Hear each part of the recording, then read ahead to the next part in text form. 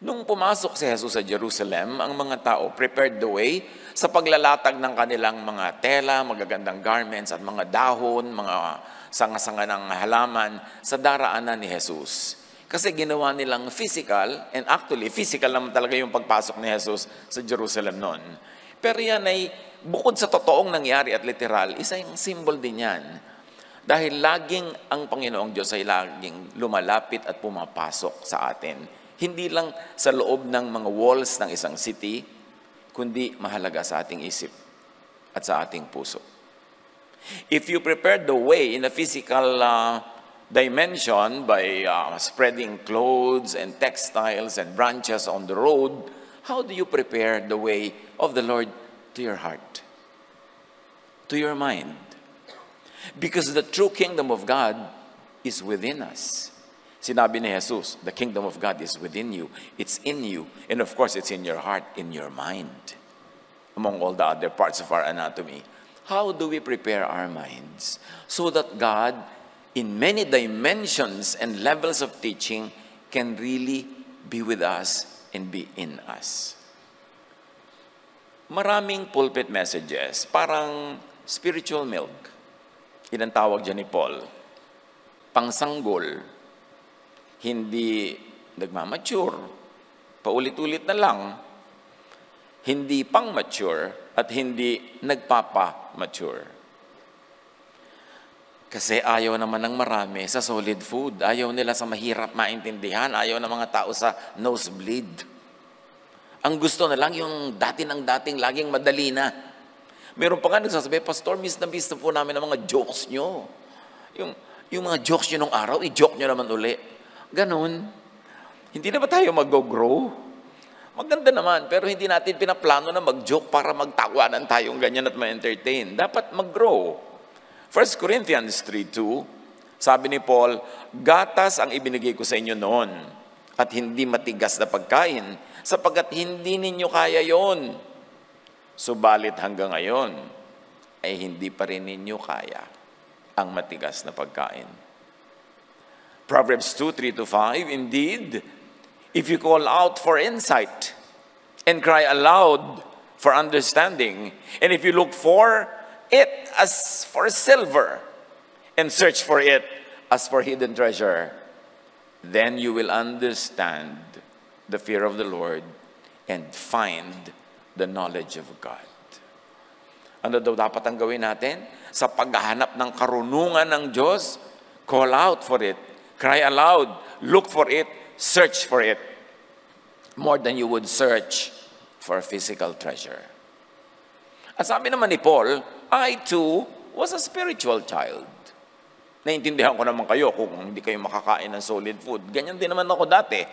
Pero sabi niya sa 1 Corinthians 13:11, nung ako'y bata pa, meaning in spirit, ako'y nagsasalita, nag-iisip at nangangatwirang tulad ng bata, in spirit. Ngunit, ngayong ako'y mayroon ng sapat na gulang, iniwan ko na ang mga asal ng bata. At ganun din dapat ang ginagawa natin sa ating spiritual growth. Let's grow up in understanding. Let's grow in spirit. Let's have some solid food today. Let's have some alternative, integrative reading of Scripture. Mula nung ang mga theologists na niyakap ng mga simbahan ay nabuo, 1,000 taon na ang lumipas. Daan-daang taon na ang lumipas. Napakarami ng bagong kaalaman na dapat ma-integrate into the reading, understanding, and interpretation of Scripture. Dapat ang pagbabasa natin ngayon ay higit na sa pagbabasa ng mga naunang generations. Kasi marami ng available knowledge to us now that was not available then.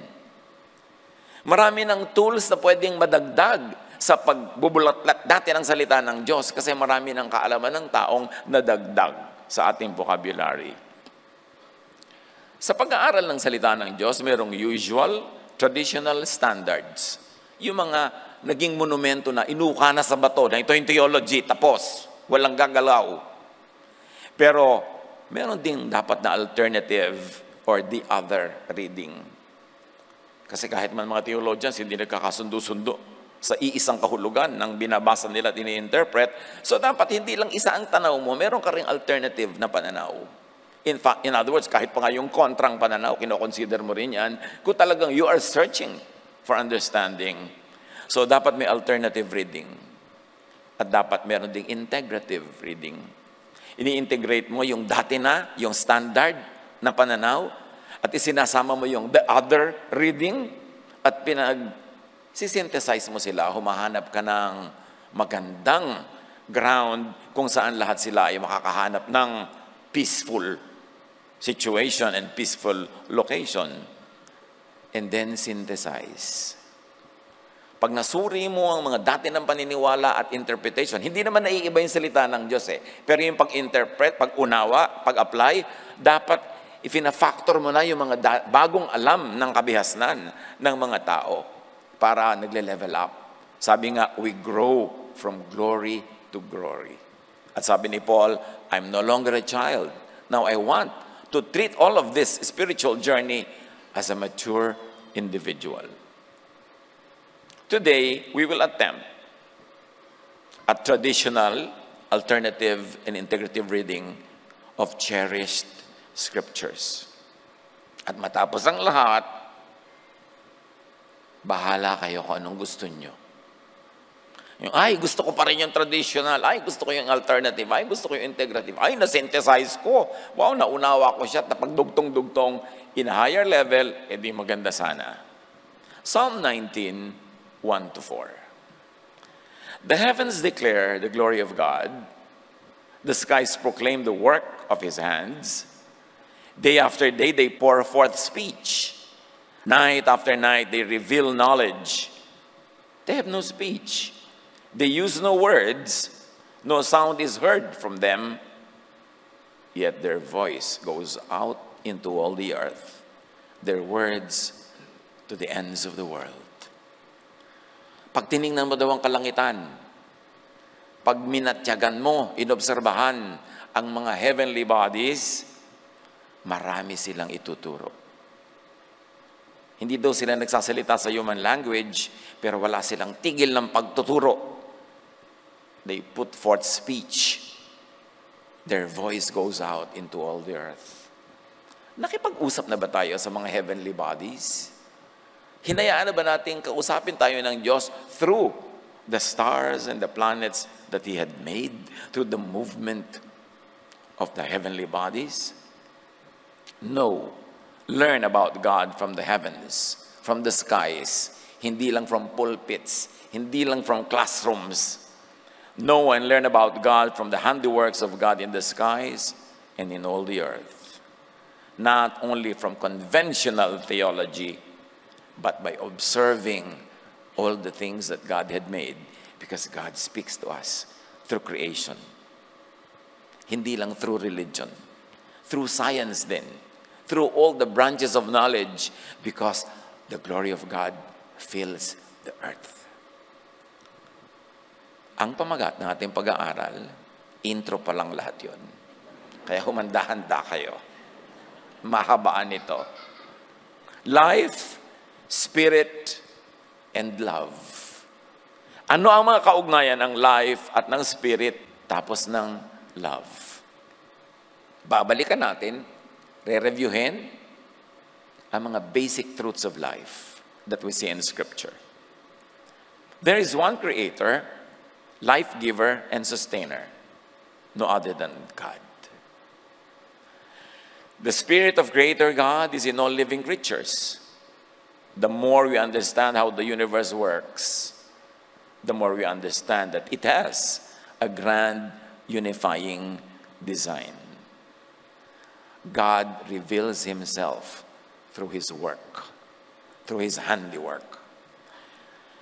For instance, the preciseness of the universe exhibits logic, that it is designed and is not a random accident. Nature points to God. Kaya yung mga highly spiritual are nature lovers, plant lovers, animal lovers. Kasi hindi man malinaw sa kanila kung bakit, Kasi nararamdaman nila ang Espiritu ng Diyos na gumagalaw sa lahat ng buhay na bagay at sa lahat ng nilikha ng Diyos. Know God through nature. Unlock the messages of the divine through natural objects. Now, all constants in nature are very precise. Bakit nakakalipad ang mga aeroplano at nakakalanding unless nagkakaroon ng mga konting mishaps? Kasi na-compute na nila lahat ng pwedeng malaman tungkol sa hangin, sa paglipad, sa paglanding, direksyon ng mga hangin, pag-ikot ng planeta. Kaya ang laki-laki ng kalangitan, naglalanding ka sa airport na pupuntahan mo. Kasi hindi naiiba ang laws of nature.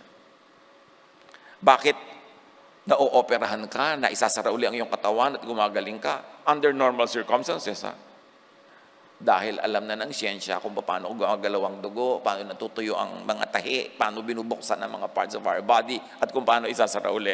Hindi yun naiiba.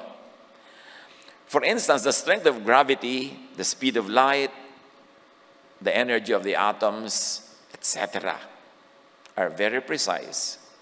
That if the value of even one of these constants is changed ever so slightly, the universe would be thrown off balance and will cease to exist. Colossians 1:16-17. For in Him all things were created, things in heaven and on earth, visible and invisible. All things have been created through Him and for Him. He is before all things, and in Him all things hold together. Of course, this refers to Jesus, who is the personification of the will and the love of God. Lahat daw ay nilikha para sa Kanya, nilikha sa pamamagitan Niya, at Siya ang may hawak ng lahat, kaya hindi nagkakahiwa-hiwalay at nagkakagulo-gulo ang lahat. Knowing God through natural designs of creation and through natural law is an imperative. We need to know God, not only through religious teachings and rituals, but also through the work of nature, because nature was created by God. Amos 4:13, He who reveals His thoughts to mankind, the Lord God Almighty, is His name. So laging nagre-reveal ang Diyos sa lahat. Kaya huwag niyong ilimit ang pakikinig. Dapat nakikinig ka, nanonood ka, nagmamatsyag ka, kasi kinakausap tayo ng may likha. Explore alternative and integrative readings of verses, aided by nature and by science. Kasi nga tulad ng sinabi ko kanina, ang dami-dami ng alam ngayon ng tao na hindi alam ng mga lolo natin, hindi alam ng lolo nila, hindi alam ng previous generations. Bakit natin ikukulong ang mga isip natin sa napakatagal at napakalumang mga kaalaman, samantalang marami ng bago na pwedeng magamit para lalong maunawa ang hiwaga at kapangyarihan ng Diyos. God's Spirit, sometimes called consciousness, is everywhere. Science suggests that consciousness originated in the universe and that our brains are not separate from it. The brain serves like an antenna that receives this information. Kaya mahalaga yung tinatawag nilang quiet time. Kasi yung brain mo parang antenna yan, makakatanggap yan ng mga signals from God. Kaya kailangan mo quiet. Para marinig mo, para malaman mo, para tahimik ka. Hindi yung nagbasa ka ng verses, may guide pa kung ano ipagpe-pray mo, tapos sabi mo, nag-quiet time ka na. Kasi binasa mo yung guide na sinulat ng kapwa mo tao. Dapat mayroon totoong quiet time. That you could hear your mind think. That there's space for the voice of God to be heard. We connect with God through our brain, through thought. Kaya prepare ye the way. How do you prepare your mind? As the way na pupuntahan ng Diyos. Open your mind. Nakakapagtaka kung bakit may mga relihiyosong ipinagmamalaki na sila ay sarado de candado. Paano papasok ang liwanag kung sarado? Isinasara mo lang ang iyong isip kung takot ka sa liwanag. Ipinipikit mo yung mata kung ayaw mong masilaw ng liwanag. Pero kung talagang gusto mong pasukan ka ng liwanag, dapat nakabukas ang mata. Even optometrists will tell you, ophthalmologists will tell you, na pag binuksan mo yung mata, pumapasok yung light. And the whole process begins. Buksan ang isip. Huwag matakot sa mga bagong nadirinig. Kaya mo naman yan i-process. Dahan-dahan, kung hindi mo kaya mabilis. Pero huwag magsasara ng isip sa bagong kaalaman. God, the Spirit of God, as consciousness, is in every conscious living creature. Luke 17:20-21. Once on being asked by the Pharisees when the kingdom of God would come, Jesus replied, "The coming of the kingdom of God is not something that can be observed. Nor will people say, 'Here it is,' or 'There it is.' Because the kingdom of God is in your midst, in you, inside you." Napagbulay-bulayan naman natin talaga yung sinabi ni Jesus that the kingdom of God is in you. Kasi kung habol ka pa rin ang habol sa mga pilgrimages, para magdasal doon sa bundok na yun, magdasal dito at doon, hindi mo pa naiintindihan that the kingdom of God is in you. Pagka hindi kayo makapag-Bible study, walang nag-authorize sa atin, walang pumayag, kailangan may authority sa papayag, hindi mo naiintindihan that the kingdom of God is in you. Dala-dala mo yan, walang kailangan mag-authorize sa'yo para maunawa at ma-enjoy mo yung kingdom of God.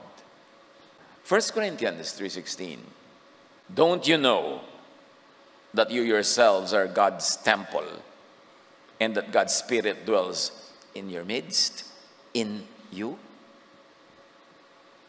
Ikaw ang templo ng Diyos. And what particular part of our body is the real temple? Our mind. Dahil doon siya nakaupo, doon siya nag-ahari, unless iba ang pinag-ahari natin sa ating mind. Pag pinag-ahari mo yung takot, tapos sasabihin mo, Jesus is Lord, nasan yung, nasan yung synthesis ng dalawang magkabanggang ideya na yon? Jesus is Lord, Lord mo siya, pero may takot. E di ang takot, ang Lord mo. Yung Jesus is my Lord, tapos mainggitera ka.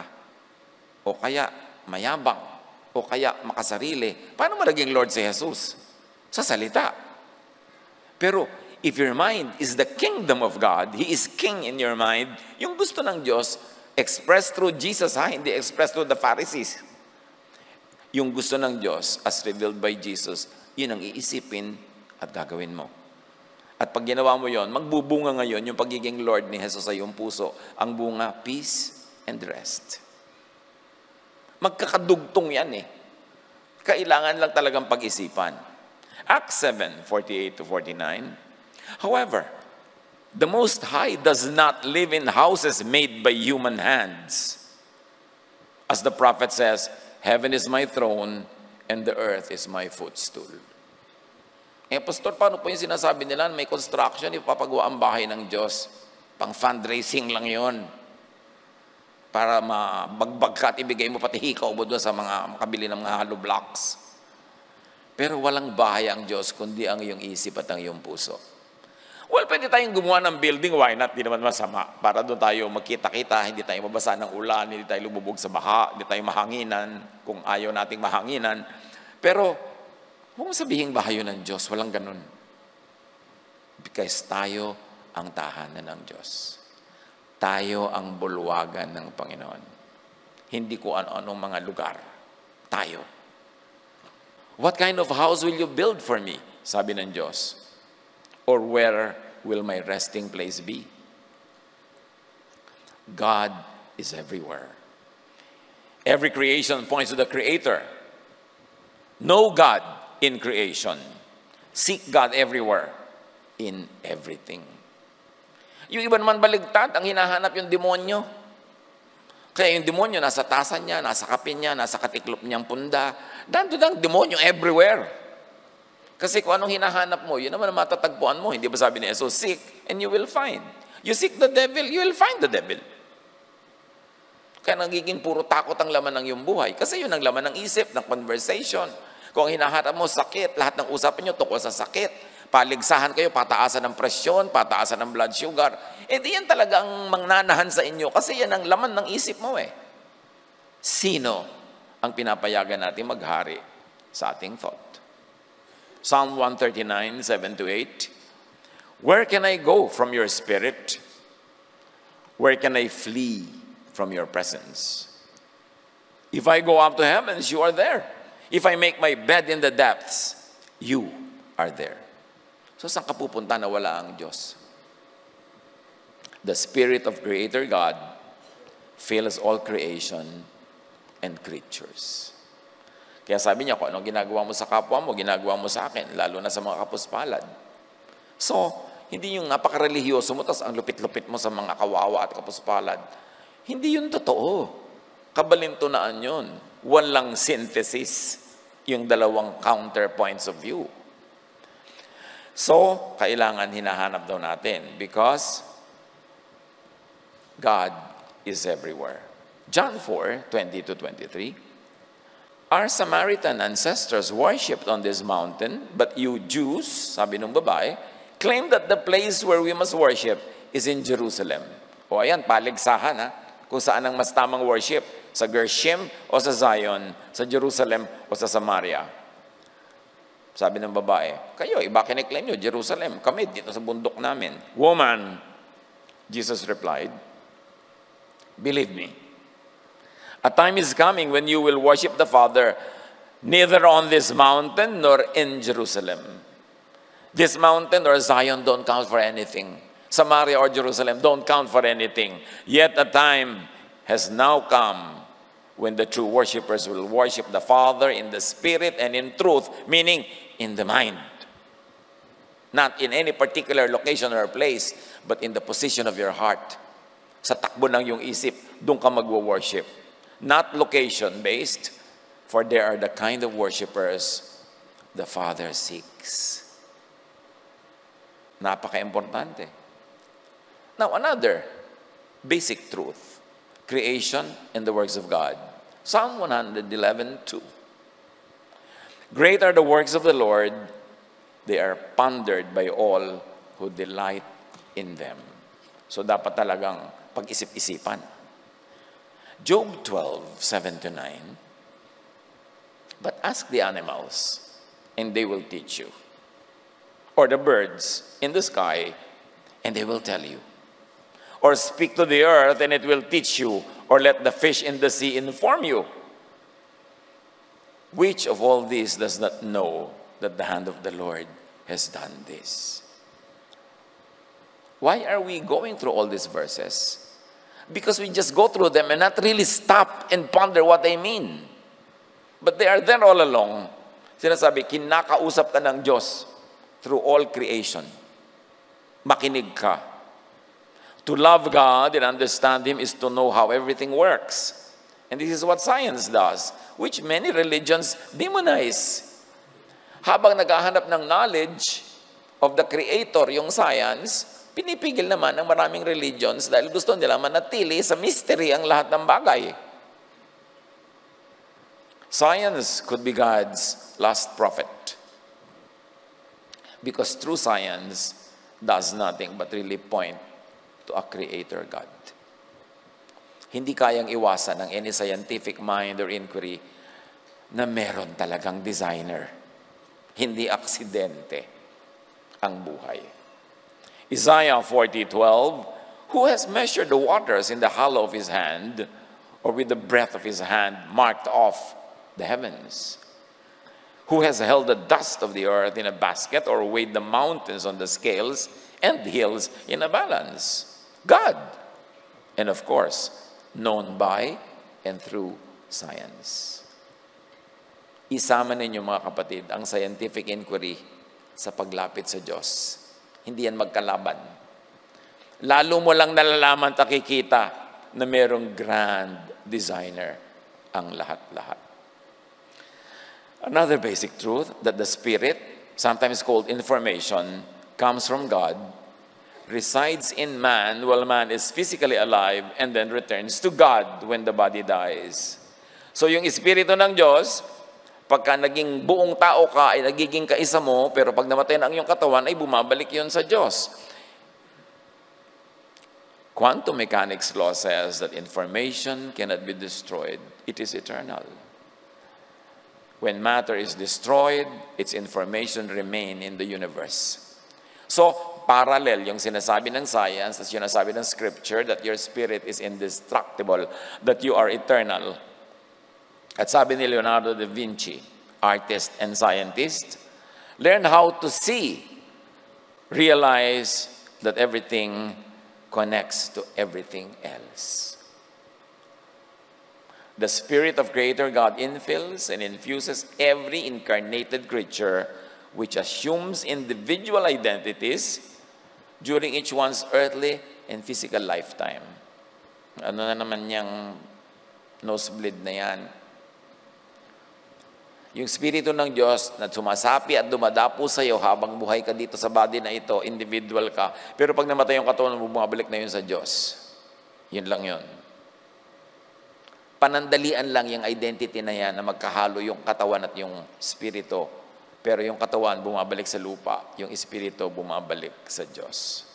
At maraming mga kakambal na tanong yan. Hindi naman natin kailangan halongkatin lahat ngayon. John 6:63, Jesus, the Spirit gives life, the flesh counts for nothing. Hindi natin babaliwalay na ating katawan. Ang ibig sabihin lang nun, sandali lang yung katawan na yan. In terms of time, it is the Spirit that is eternal. The more we understand nature and life, we realize that its purpose, listen church, is to preserve itself and to preserve other life forms as well. Maraming laging pa-profound na tanong what is life for? What is the purpose of life? Huwag mo i-confine lang sa religious meaning. Ibig sabihin, mamundo ka at mag-mission at kung ano-ano. That is good to do.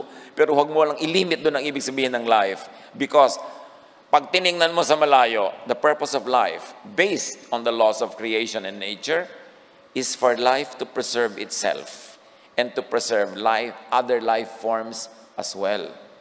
So pinagsasama dito yung biology and ecology. No? Even in the so-called competition, actually, what is important is to keep the balance, the biological and ecological balance of things. Sasabihin mo, ay, kawawa naman yung usa kinain ng leon. Pero kawawa naman yung leon kung wala siyang makaing usa, di ba? So, God created it that way. So, totoo nun, hindi naman namamatay yung usa. You want to be romantic? Kasi pag kinain siya ng leon, muli siyang nabubuhay sa loob ng leon. Nagiging siyang eternal. Hindi mo lang nga nakikita kasi leon yung nakikita mo. Pero pag yung leon namatay, kinain ng hyena, di yun namang usa, tsaka yung leon, nandun na sa hyena.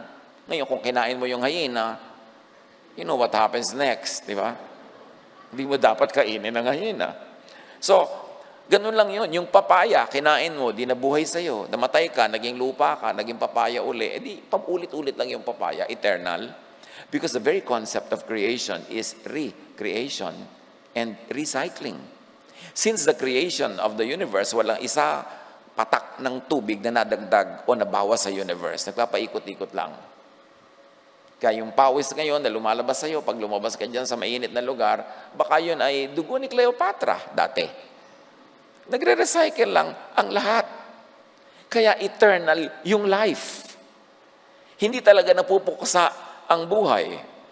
And the more we understand that, lumalawak ang pag-unawa natin at nababawasan kundi man nawawala ang takot sa kamatayan. The Gaia principle posits that Earth and its biological systems behave as a huge single organism, an entity that has closely controlled self-regulatory negative feedback loops that keep the conditions on the planet within the boundaries that are favorable to life. In other words, ang buong mundo ay iisang organism according to the Gaia principle. At lahat ng nangyayari dyan is to sustain life, to keep on living. Halimbawa yung mga isda, bakit ang dami-dami, grupo-grupo sila, we call them school.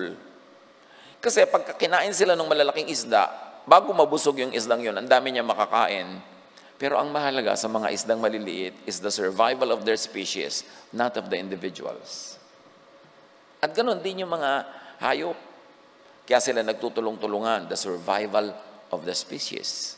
Kaya naka-embed, halimbawa, sa mga magulang, lalong-lalo sa mga ina na nagbe-breastfeed, na sobrang pagmahal sa anak, to the point na yung mga ibang ina na tatabunan ng mga lindol, sinusugatan nila yung kanilang dibdib at ipinapasak nila sa kanilang sanggol na bata yung kanilang dugo para patuloy na mabuhay. This is the rule of life. You want your species to survive.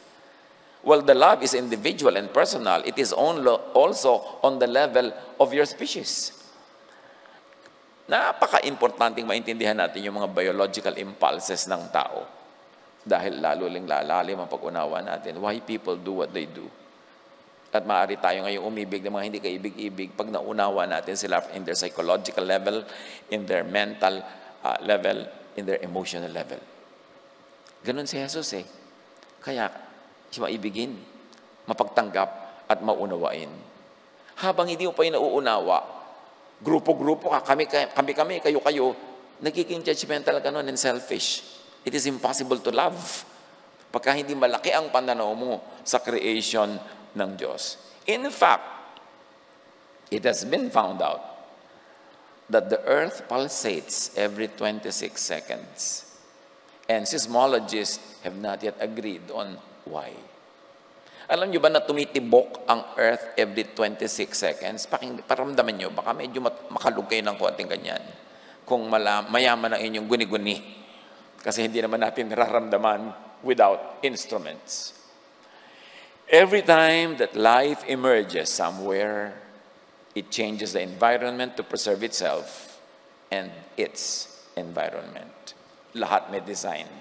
Walang abala, walang sagabal.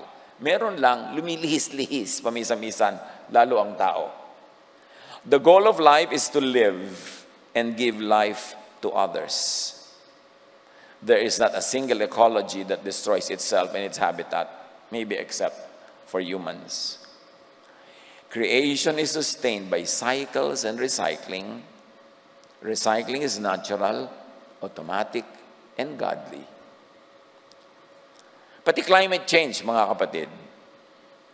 Yung iba na naman ipinapatakot. Climate change is not the end of the world. Climate change means creation is making recalibrations and adjustments so the world would not end. So, ay naku, Disyembre, umuulan, bumabagyo. Eh di magpayong ka. Anong problema mo sa inilipat ng Diyos yung schedule ng mga bagyo eh? Huwag mo sabihin, ay nawawasak na ang mundo. Maraming beses lang nangyari sa history ng planet, except that we were not there to see it. The planet is replenishing itself, adjusting, readjusting, lalo sa pang-aabala ng mga tao sa natural life. If an object, eto na tayo. Ang lahat introduction pa lang uli Ngayon, eto na yung message Ilabas nyo na yung mga baon, yung mga biskwet dyan. If an object, like a massive star, keeps on taking and taking matter by its gravitational pull without giving out, it will become a black hole, a region of darkness and nothingness. Sino sa inyo ang nakarinig na sa black hole? Diba? Pagka daw mayroong isang napakalaking heavenly body na walang ginawa kundi i-attract lahat at kainin yung mga katabi niya, mga dumadaan-daang mga heavenly bodies dyan, magiging black hole siya. Magiging nothing, darkness, and nothingness. Now, consider black holes as contra life, equal to annihilation and destruction, equal to death and darkness and outsideness. And if you like to make a parallel reading with Scripture, consider black holes as judgment. Yung ang taas na level na uri ng judgment. Pagkuha ng kuha pero hindi nagbibigay, black hole ang mangyayari. O bakit naman tinitingnan nyo na agad yung katabi nyo, pinagbibintangan nyo ng black hole siya? O kung malapit lang yung silya, sisikuhin mo na, ikaw yan. If an object like a massive star keeps on giving out, ito yung kabaligtaran it will become a supernova. It will shine most brightly and then explode to spread its matter back to the universe. From these clouds of matter will be formed other new stars and planets and life. So consider supernova as light, as life-friendly, as life-giving, as giving, as loving, and parallel it with Scripture as life, as eternal life. Kaya sinasabi natin kanina, magdagdag tayo ng perspective ng pag-unawa. When explosive supernovas happen, stars distribute both stored up and newly created elements throughout space. A supernova is caused by the last hurrah of a dying massive star. This happens when a star goes out with a fantastic bang. These spectacular events can be so bright that they outshine their entire galaxies for a few days or even months. They can even be seen across the universe. Marami ng mga illustrations ng mga supernova, mga sumasabog ng mga malalaking mga heavenly bodies to give birth to many smaller heavenly bodies. Lesson. As long as we participate in the cycles of life, in receiving and giving, in living and giving life, we will become a supernova. Light, life. We will explode to become many, to spread light and life like Jesus.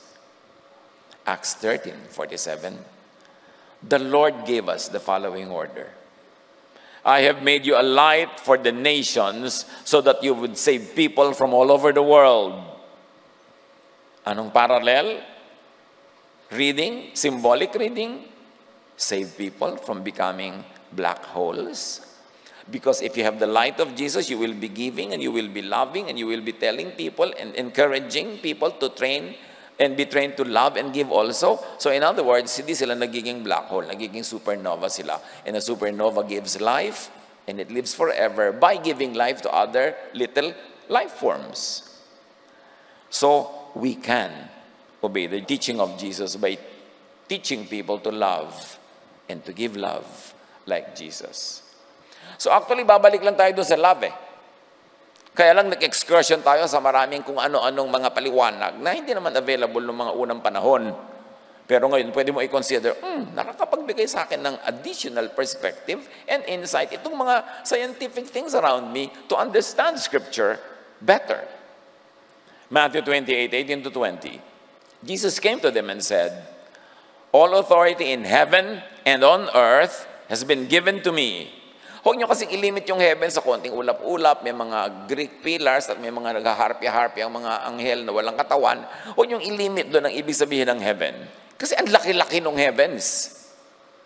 Jesus came to them and said, all authority in heaven and on earth has been given to me. Therefore, go and make disciples of all nations, teaching them to obey everything I have commanded you. And what was the command of Jesus? To love and to give. So we will become supernovas and not black holes. Ang dami kasing missions eh. Susulat pa, gusto ko po mag-mission sa Cambodia ng 2 weeks. Gusto ko po mag-mission sa ganito, sa ganoon. Gusto ko po mag-donate nyo naman ako ng pang-support. Ay, tatanong ko, okay, sinusunod mo yung utos na go to all the earth. Anong dinadala mo? Teaching ba ni Jesus o teaching ng Pharisees? Nag-mission ka nga, tapos tinakot yung mga tao doon. Ginapos mo na iginapos ang law. Eh di hindi teaching ni Jesus. Ang teaching niya, love eh. Forgiveness, acceptance. So sayang naman yung pera ko kung ibibigay ko pa sa'yo. Nagkalat ka pa ng pagiging black hole. So napaka-importanting unawain ng mga ito on a practical level. And sabi niya, surely I will always be with you to the very end of the age. Not the end of the world ang sinabi niya, ha? To the end of the age. Bakit ba ini-interpret niya na end of the world? So it is up to the next time cycle. Up to the next galactic era. Di ba? Nature and the universe recycles and recycles. Walang end, ikot ng ikot. The alpha and the omega, the beginning is the end. It's a circle. Walang end. So yung end of the age is just the end of a cycle and then the beginning of another. Para yung mga natakot noon, yung Mayan calendar, end of the world na daw, kasi hanggang doon na lang yung bilang ng mga araw sa Mayan calendar. Kasi yung Mayan calendar din, cyclical. Nag-end na yung cycle. Hindi ibig sabihin, nag-end ng planeta. Start na naman ang bagong cycle ng panahon. It's important to understand these things para hindi tayo nabubuhay sa takot. Now, black hole can be the closest science to annihilation, to death, or to the religion's hell. Maraming dapat paraan ng pagbasa. Ano nga ba yung hell na yan? Ganun ba talaga yun? Merong isang demonyong may malaking tinidor, tinutusok-tusok ka habang inaapoy-apoyan ka doon. Well, it is one traditional standard reading. Pero sabi ko nga, dapat tayong magdagdag ng mga alternative reading, integrative reading, para lumawak ang pag-unawa natin, hindi yung nabubuhay lang tayo sa takot. During a creature's earthly lifetime, the creature is an individual. Or after death, the spirit given by the Creator God leaves the physical body and rejoins God Creator's spirit full. Nandun lahat. Nandun ang Diyos. Psalm 146 verse 4. When the spirit departs, they, meaning the physical bodies, return to the ground. On that very day, their earthly plans come to nothing. Ano ang nagwawakas? Yun ang earthly plan, not the spiritual one. Energy cannot be created nor destroyed. It can only transform from one kind to another. So yung energy natin, yung ating spirit, hindi rin yun nade-destroy. Natatransform lang. Now, when you look at quantum mechanical law, information, meaning consciousness or spirit or energy, cannot be created or destroyed. The law of conservation of mass energy says that nothing can be removed from or added to the universe. Bakit natin ito idinidiin? Para huwag tayong matakot maglaho at mawala na lang bigla. Nawawala lang sa physical dimension, pero lumilipat sa spiritual dimension. Whatever is present will always be present. The existence of everything cannot be erased, but must continuously exist, albeit in different forms, like in eternity. Sa philosophy, sinasabi, consciousness that has always been in the universe is a separate quality, distinct from physical actions, and not controlled by physical laws. Sa dami ng mga pinag-aaralan natin ngayon, tandaan nyo na lang kahit 5%, okay na yon. Hindi na kayo lugi. At ngayon, tapos na ang first notebook ko, at ang second. Sabi ko sa inyo, maghanda kayo. Ba, matagal ko rin pinag-aralan to, kaya makinig kayo dyan.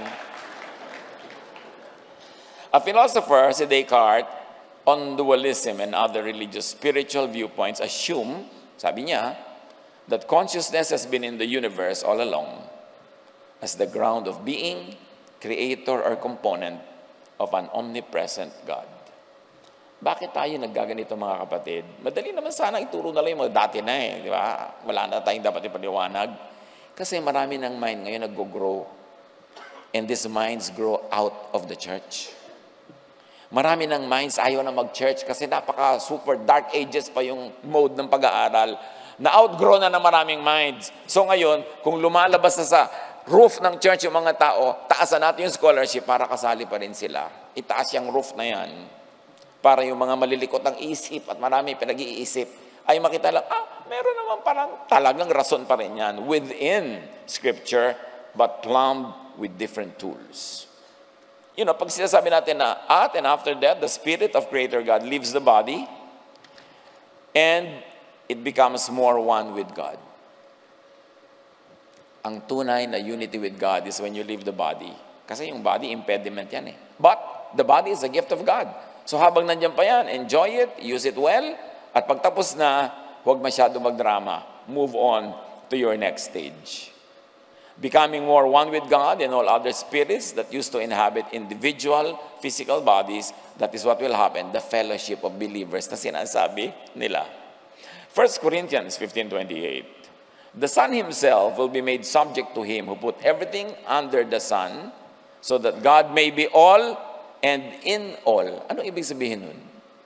God may be all and in all. Diyan kailangan lumabas sa traditional theology para maintindihan Kung anong tunay na sinasabi ng Scripture. 1 Corinthians 6:17, but whoever is united with the Lord is one with Him in spirit. Really, technically, one with Him in mind, in thought. Napaka-importante, the spirit that leaves the body only goes somewhere else, back to God. The spirit that leaves the body only goes somewhere else, back to God. Now, natural life is cyclical, as we have always been saying. Day fades into night and turns into day. One season gradually gives way to the next. Over the passage of time, new generations are born and old ones die.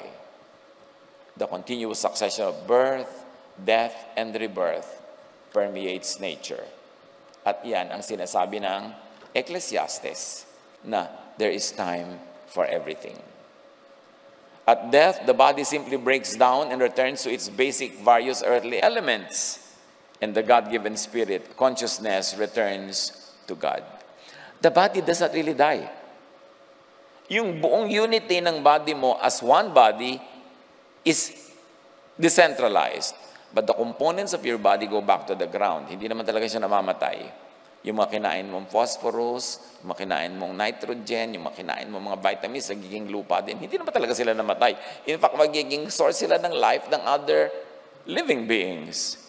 Kaya sabi sa Ecclesiastes 12:7, the dust returns to the ground it came from, and the spirit returns to God who gave it. Genesis 3:19. God about man's physical body, for dust you are, and to dust you will return. Lagi ko pang inuulit ito mga kapatid. Pag may inililibing na mga mahal natin sa buhay, o kinikremate, o kung ano man, para wag kayong masyadong malungkot, isipin nyo, hindi na siya yon. Siya yung physical body na naiwan, pero yung spirit, hindi na yun yun. Hindi na yun yung tunay na espiritu na kaugnay ng espiritu mo. Masyado tayo kasi nagsasentimiento pag inilulubog sa lupa, inilalagay sa loob ng nicho, sinesementohan o kinikremate. Kasi iniisip natin siya yun eh. But this is the body. Nasabi ni Jesus, the body counts for nothing. Remember, we read that. But your spirit goes on. Look at the spirit, although invisible. Don't look at the body kasi malulungkot ka pag yun ang tinitigan mo. Ayan na siya, ayan ang nanay ko, inilulubog na sa lupa. Hindi na nga siya yun eh. Yan yung kanyang katawan na hinubad na niya yun dahil yung spirito niya nakalaya na mula sa katawan na yun. Think of that. Napakalaki ng ibabawa sa mga lungkot na dinadala ng tinatawag na kamatayan. Most of the elements that make up the human body were formed in stars from supernovas. Tingnan niyo yung braso niyo, kurot-kurotin niyo, galing yan sa mga bituin. Kasi, di ba, we were made from dust. God created us from dust. Ano ba yung dust? Mga talsik yun ng mga supernova. Mga galing yun sa mga heavenly bodies. Na nung sa Genesis 1, pag binasa nyo talaga, may light, may mga explosion dyan, may mga fireworks. Supernova talaga dinidiscuss eh. Hindi lang binigyan ng pangalan na ganun. Kaya dapat nating ma-appreciate from that point of view. For Socrates, our bodies belong to the physical realm. They change. They're imperfect, they die. Our souls, however, belong to the ideal realm. They are unchangeable and immortal, surviving the death of the body. And although a close relationship exists between our souls and our bodies, they are radically different entities. Our souls strive for wisdom and perfection. The reason is the soul's tool to achieve this exalted state. So, saan natin inuubos mga kapatid ang ating mga oras, panahon, time, talent, treasure? Sa gusto ng body o doon sa pag-grow ng mind? Sa pag-grow ng spirit o sa pedicure? Hindi naman masama magpa-pedicure kahit may mga nakadikit pa mga palaka o may ilaw-ilaw, etc., etc. Pero huwag nyo naman ubusin yung buong buhay nyo sa body kasi hindi lang tayo body. Ang mahalagang pag-ubusan ng maraming panahon, how to grow the mind, how to prepare the way of the Lord. And for the Lord to gloriously enter our minds, kailangan i-prepare mo yung mind mo, buksan mo. At magkaroon ka ng mga tools to understand the words of God, like knowledge, like science, and of course, even theology. Salvation, eternal life through knowledge of the truth. Di ba? You know the truth, and the truth will set you free. So, know the truth will set you free, the truth will give you freedom and eternal life. Where does it start? Know. Understand. Kitang-kita mo na maraming mga nagsasabi, Christian sila, kilala nila si Jesus, pero laging natatakot, laging nagagalit. We don't know. Kasi kung talagang we know, we are changed by the renewing of our mind. And the renewing of our mind, brought about by an understanding of God expressed through Jesus, brings about love and peace. Yun lang naman yun eh. Okay, ang religious mo, ang dami-dami mong activities, ministries, peaceful ka ba? At rest ba ang puso mo? Kasi kung hindi, hindi yan ang dapat mong inaatupag.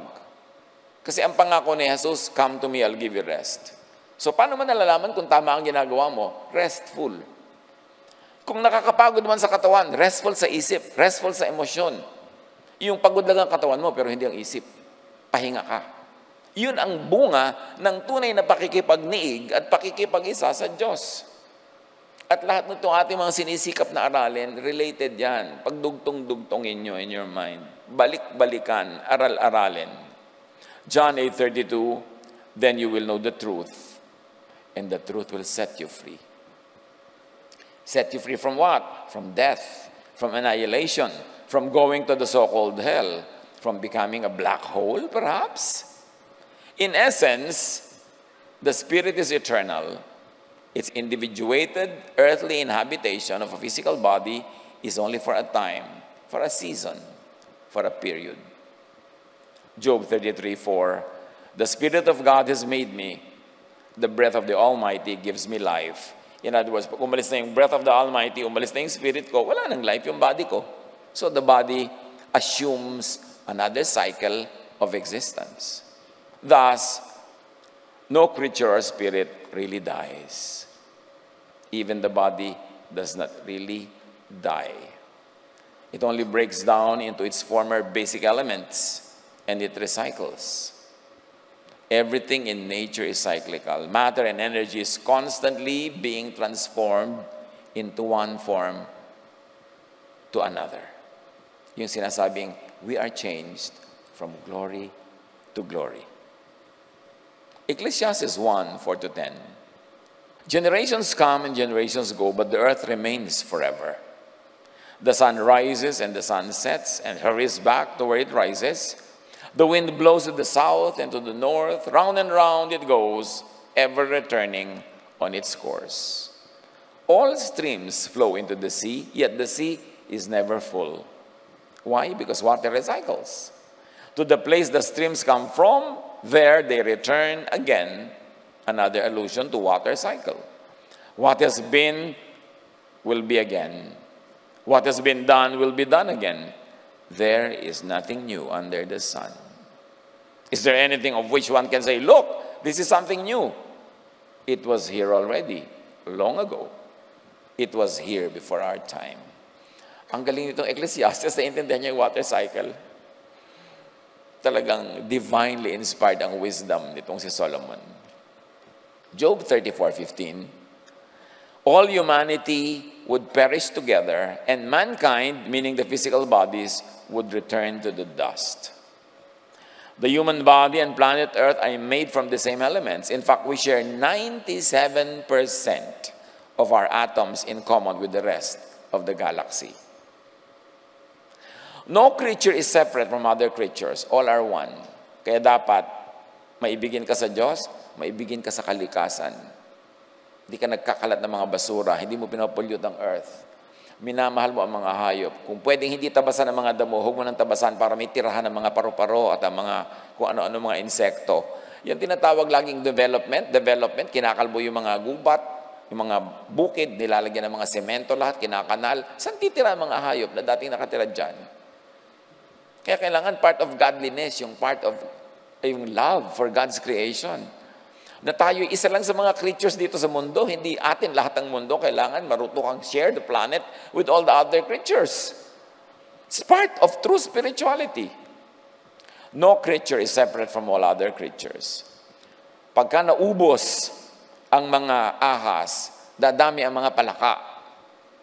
Pag dumami ang mga palaka, magkakaroon ng ecological imbalance. Kung ano-ano mga sakit ang mangyayari. Kaya mayroong balance dapat yan. Huwag mong ubusin ang ubusin. Kung minsan, napaka-indiscriminate ng paggamit natin ng insecticide. Ayaw mo lang kagatin ka ng lamok, pinatay mo na lahat ng ibang insekto. Hindi ka naman kinakagat ng iba. So, kailangan selective. Magtanim ka na lang mga halaman na pantaboy ng mga lamok. Kailangan bang patayin lahat yung mga yan para ka lang hindi nila makagat? Meron namang ibang paraan. Be responsible. Yan ang first commandment. Alam niyo ba kung ano talagang first commandment? Sabi ng Diyos kay Adan, take care of the environment. Yeah, take care of the garden. Yun ang first commandment talaga. Acts 17, 26 to 27. This is the only universal God, the one who makes all people, whatever their nationality or culture or religion. This God made us all in our diversity from one original person, allowing each culture to have its own time to develop, giving its own place to live and thrive in its distinct ways. His purpose in all his ways that people of every culture and religion would search for this ultimate God, grope for him in the darkness, as it were, hoping to find him. Lahat ng tao, lahat ng kultura, lahat ay likha ng Diyos, mahal ng Diyos. Kaya tayo gumagamit ng mga kultura na ating bayan, instruments, dances, hindi lang yung mga Western forms. Kasi lahat ng tao, lahat ng kultura, galing yan sa Diyos. Lahat naman ng kultura, mayroong mga sumamang element, hindi tanggalin mo. Pero may magagandang element yan, hindi patuloy mong gamitin. Kasi ang Diyos ay nasa lahat ng kultura din. Huwag tayong maniwala sa press release sa mga Western missionaries na yung culture lang nila ang godly at ang lahat na demonic. Press release lang yan to justify colonization. Now, what is the first law of ecology? Everything is connected to everything else. Physicist and cosmologist Lawrence Krauss explained in a lecture in 2009 that every atom in our body came from a star that exploded. You are all star dust. And the only way that they could get into your body was if the stars were kind enough to explode. Kayo ba mga kapatid, nag-explode para maging part of other people's lives? Halimbawa, yung pera nyo nag-explode, nagpunta sa kabag-anak nyo, kung kani-kanino, sa mga nagugutom. Naging part kayo ng buhay nila. Supernova yun. Yung time nyo, nag-explode ba? Sarili nyo lang o binibigyan nyo yung time yung mga nangangailangan ng inyong attention, ng inyong care? That's supernova-ness. That truth in Scripture is echoed in the stars. Because everything is one. Life, eternal life, is the life of all creation, not only yours, together with God. Yan naman ang central teaching ni Jesus eh. At nakakatuwang makita na nag-e-echo sa astronomy, sa physics, sa chemistry, because God is author of all this knowledge. Romans 8:10, but if Christ is in you, then even though your body is subject to death because of sin, the Spirit gives life because of righteousness. Read righteousness as supernova-ness. Di ba yung paggawa ng mabuti is high religion? Sabi nga, a religion that is acceptable to God is this, to visit orphans and widows in their distress. Yun daw ang super religion, to be kind to the needy and to the poor. Hindi yung linggo-linggo, simba ka ng simba. Wala ka man lang matulungan ni isang tao, pero dasal ka ng dasal. Para ano? Aanin mo ang iyong religion. Hindi ka nagiging supernova. Baka maging black hole pa. Kaya importante yan. Nadagdagan ng vocabulary natin, ha? Pang-usig yung black hole yan. 1 Corinthians 2:10, these are the things that God has revealed to us by His Spirit. The Spirit searches all things, even the deep things of God. Now, eternal life is to search for and to understand God. You are in search of eternal life, search for the wisdom of God. Search for the mind of God, because the mind is the antenna that connects us to the universe, to God, to consciousness, and it is through your mind, through your thought, that you will connect to eternal life. It is not through a religious ritual. It is not through religious memberships. It is through your mind. Be changed by the renewing of your mind. Doon lahat nangyayari yon. It happens in the mind. The mind leads to the path of eternal life. Understand. Huwag lang lulunin sa memoryahin tapos hindi naman talaga naintindihan. 2 Corinthians 3:18. And we all, with unveiled faces, contemplate the Lord's glory. We are all being transformed into His image with ever-increasing glory, which comes from the Lord, who is the Spirit. How does one get transformed to become more and more like Jesus? Ano ang pamantayan na nakita mo? Uy, nagiging more and more like Jesus na siya. Pag nagiging more and more loving, pag nagiging more and more accepting and understanding and giving, nagiging supernova, nagiging like Jesus, hindi yung nagiging lalong masungit, nagiging judgmental, yung hiwalay ng hiwalay sa lahat, minartilyo na ang lahat ng mga makasalubong, binato ng verses, sinaktan, ginyadge. Hindi yun being like Jesus. We should be transformed to become like Jesus. Importante, we are continuously changing to be more and more like God, full of love and in harmony with all creation. Basa ka ng basa ng Bible, pagkatapos yung aso mo nakatali sa lubid na kasing haba lang ng isang dangkal. Really? Nasaan na yung love? Hindi mo ba siya pwedeng bigyan ng more space? Nakakulong sa kulungan na. Hindi siya makaikot. Pag pinasok mo siya patalikod, hanggang na siya hanggang bagong taon. Sa sikip. Tapos, hallelujah ka nag-hallelujah dyan. I-create siya ng Diyos yung aso, yung pusa. Pag nakita ka ng pusa, mainit ang ulo mo, sisipain mo. Tapos mo, praise God. Ano yun? Sabi niya, whatever you do to this pusa, you do to me. Kasi bakit? Creation ko yan eh. Kaya iba yung spirituality sa religiosity.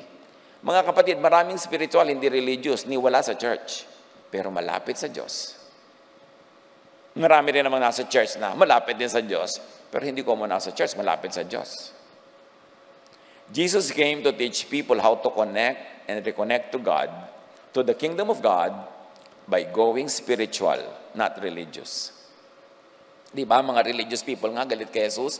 Kasi hindi niya pinopromote yung religiosity. Ang pinopromote niya, spirituality. Ibang paraan ng pag-iisip. Romans 8:2. Because through Christ Jesus, the law of the Spirit who gives life has set you free from the law of sin and death, meaning the law of religion. Be spiritual, not religious. Grace, not the law, is the way to the heart of God. Galatians 5:22-23. But the fruit of the Spirit is love, joy, peace, forbearance, kindness, goodness, faithfulness, gentleness, and self-control. Yan ba ang nagahari sa ating buhay? Madali namang mateste. Against such things, there is no law. Jesus showed the way to eternity by skipping the law, by skipping religion. The world thought that obedience to the law, to religion is key, but love, Jesus, is the key, the door, the way. Matthew 5:20, for I tell you, sabi ni Jesus, unless your righteousness surpasses that of the Pharisees, or unless your righteousness surpasses religion and religiosity and the teachers of the law, you will certainly not enter the kingdom of heaven. Kung religious lang kayo, hindi kayo papasok sa kaharian ng Diyos. More technically, hindi kayo paghaharian ng Diyos. Why? Di ba? The kingdom is in us. Hindi ka magiging kingdom kung religious ka lang. Dapat spiritual. Dapat maibigin. Unless you surpass, surmount, and bypass the tenets of legal religion. Sabi niya, you will not enter of God. Matthew 23:13, woe to you, teachers of the law and Pharisees, you hypocrites! You shut the door of the kingdom of heaven in people's faces. You yourselves do not enter, nor will you let those enter who are trying to. Kita niyo ito napakalino at sinabi ni Jesus sa mga relihiyoso. Lagot kayo, woe to you! Hindi naman kayo pumapasok sa kaharian ng Diyos eh. At hindi nyo rin hinahayaang pumasok yung iba, hinaharangan nyo yung pinto. Hindi sila makapasok, pinagsasarahan nyo sila kasi kayo din hindi pumapasok. Ang pinagsabihan niya, mga religyoso ha. Malinaw na si Jesus, hindi yung mga pagsunod na yan sa mga religious regulation, hindi yung mga do's and don'ts na yan. Kailangan magkaroon ka ng change of heart. Kailangan maghari sa iyo ang pag-ibig. Kailangan makiisa ka sa lahat ng creation through love. At dyan paghaharian ka ng Diyos. So it is through love, not through religiosity. By taking the path off and to freedom from the law, by the way of love, people find eternal life. 1 John 4:8, whoever does not love does not know God, because God is love. So kahit alam mo lahat ang verses sa mundo, if you don't love, you don't know God. But if you love, kahit hindi ka religyoso, hindi mo na sa ulo yung mga verses, nandun na sa iyo ang Diyos, agad, instantly. 1 John 4:16, and so we know and rely on the love God has for us. God is love. Whoever lives in love, lives in God, and God in them. Now here is a very important matter, church. Love is force.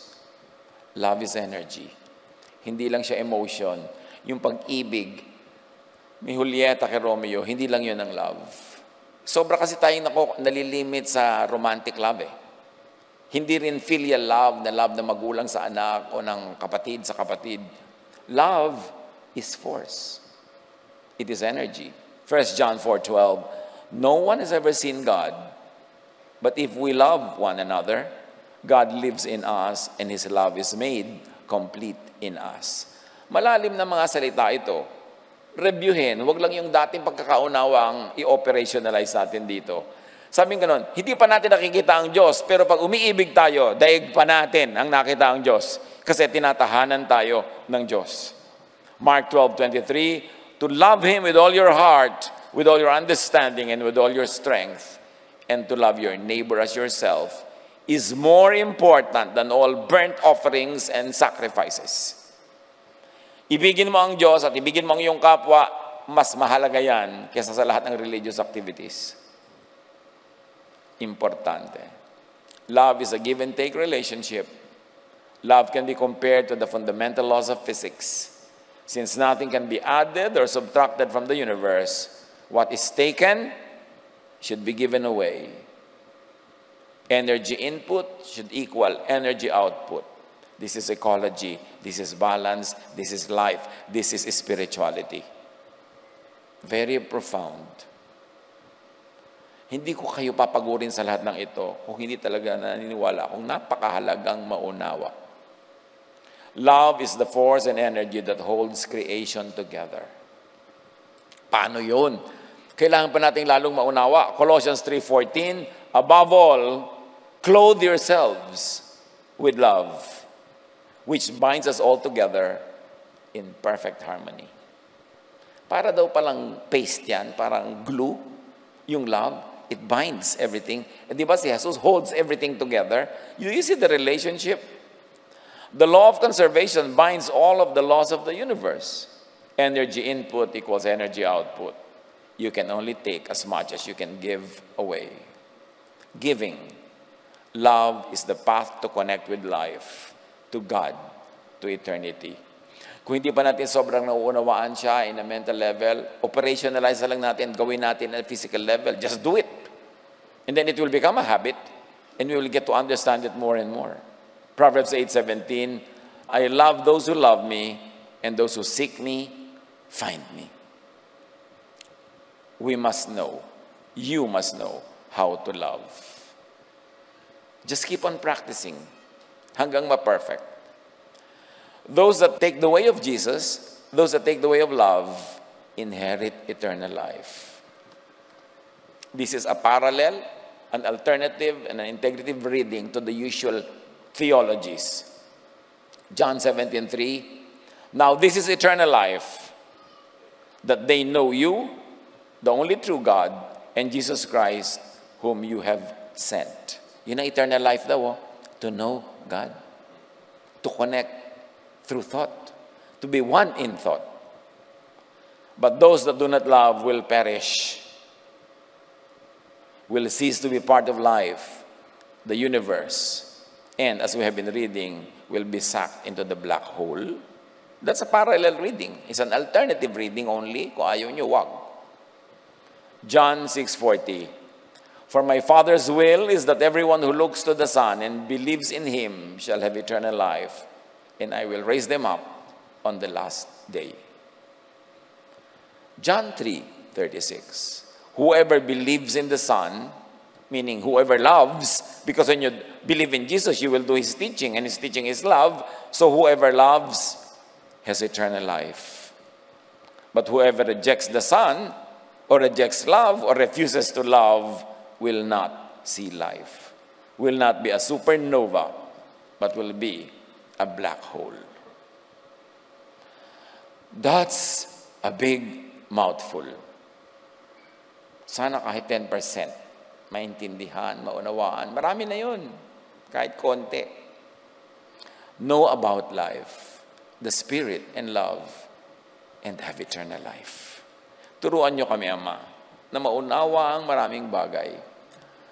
Sa usual, traditional reading, dagdag ang parallel readings, alternative and integrative readings, para mapakinabangan namin ng maraming karunungan na kamakailan lamang nalaman ng sangkatauhan. Turuan niyo po kami to grow in the knowledge of you more than the usual traditional boxes na madalas ay nakakakulong pa nga sa pag-iisip. Turuan mo kaming huwag matakot sa liwanag, sa karunungan, dahil meron naman kaming defense mechanisms against lies. We can process, we can filter, we can synthesize. Ang lahat ng ito, ang mga spiritual gifts na ito, Panginoon, patuloy niyong ibigay sa amin para tunay kaming lumago na sa pagdating ng mga bagong taon, mga ibang mga panahon, lumalalim, lumalawak ang pag-unawa namin sa inyo. Magbulay-bulay tayo sa mandali, mga kapatid. Ano ang kahulugan ng lahat ng ito sa ating practical Christian life?